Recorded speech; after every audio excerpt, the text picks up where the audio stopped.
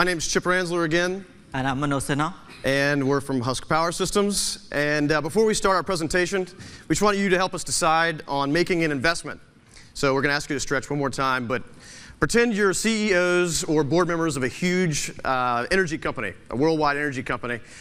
And we're going to give you some criteria and tell us if you want to invest in it. If so, raise your hand and keep it raised until you don't want to. So the first data point we want to give you is there are 350 million rural Indians who do not have electricity. And right now, if we turn those guys on with a flip of a switch, that would be a market of $19 billion. And in 5 years, that'll be $40 billion. So I'm investing. Anybody want to do that? That sounds pretty good. Okay, good. Hey guys, don't let Chip mislead you. Let me give you another source of information. 1/3 of the 350 million customers that he's talking about will either default payment in the very first year and or resort to some sort of electricity stealing. And we'll have to run wires for hundreds of kilometers to reach these pockets of villages, and we'll be wasting about 50% of the total power we are generating. And I'm guessing these are in little teeny pockets, right. Like 2,000 people, and they're not going to pay us much. And also, they're probably, if we don't do a good job, which we're probably not going to, they'll probably steal our power lines too, right? Yeah, this is no good. So. Oh no, so from top-down approach, this does not make sense for an investment. The boardroom doesn't make sense. You guys, nobody has their hands up. But we think this is a great idea. So Husk Power Systems is heavily invested in this opportunity. We are a company which makes off-grid power systems for rural India. We design, own, and operate 35 to 100 kilowatt distributed systems in India that run on rice husks, as Andrew said. And we do this because we think it actually makes a lot of sense, but you really have to take what you know and change your perspective. So let me see if I can convince you to change your perspective. What do you guys think? What do you guys think this is? For a lot of you, this is either a twig or a waste. For me personally, this is a toothbrush that I use when I go to these villages. Next. What is this? This is rice husk. 20 to 25 million tons of rice husk was produced last year in India and was mostly burnt or was rotting in the field.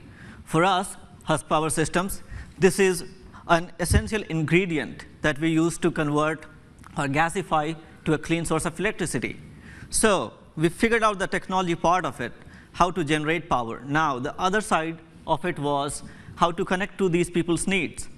As Bunker Roy was talking about in the morning, I grew up in these villages, and I clearly understand the pain that one has to go through just reading a book under a lantern light. So I went back to these villages, connected to my own people. Some of these are my distant relatives as well, to understand how intelligently we can solve their problem in a most economic fashion. So we thought the way to do that was to combine what was great about power systems with what was great about village life. So for example, big energy companies make very cheap power with an abundant energy source like natural gas or coal.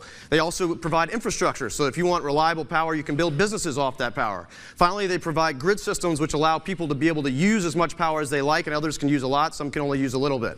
So how did we bring the community best practices to work? We actually went to the village to get community buy-in. We convinced a council of elderly people. We recruited 3 to 4 local villagers to run these plants. And we actually bought their rice husk that they were wasting. So if you step back and look at the sum total of it, we are actually providing a tool that they can use to generate extra cash by opening small businesses or small enterprises. So we solved the problem. Now they are willing to pay us now. And what we get is an ability to give them affordable electricity and to make a profit. Within 6 months, each of our plants is actually operationally profitable. As well, we are able to break even on each one in about 2.5 years. And we actually save, because people change from kerosene and diesel to electricity, they save almost 200 tons of CO2 per year per village. So where are we today? We have electrified 5 villages today, which is equivalent to lighting 12,000 people's houses. And last week itself, we closed a round of financing with Shell Foundation, thanks to them. That validates our idea today. And we will be able to meet 20 villages by July 2009. And India is really just the beginning. 350 million of them are just a part of the worldwide issue. That's about 1 billion people, as you've probably heard a couple times today. We've had literally hundreds of people contact us about doing joint partnerships to use our technology and our model all across the world. And in 5 years, we've got some great things in store. We think we've got about 5 million to have about 5 million customers in about 5 years, offset almost 1 million tons of CO2, and globally expand. We already are working on a pilot deal in Ecuador right now that will be hopefully going live in about 10 months. So why is Chip so confident? Well, we are so confident because of the feedback that we got from our first village, from the first customer. And this is what he said. We, the people of India, got independence in 1947, about 60 years ago. But I personally, or we, the people of this village, got independence today when Husk Power Systems came in and provided power for the first time in August of 2007. Thank you.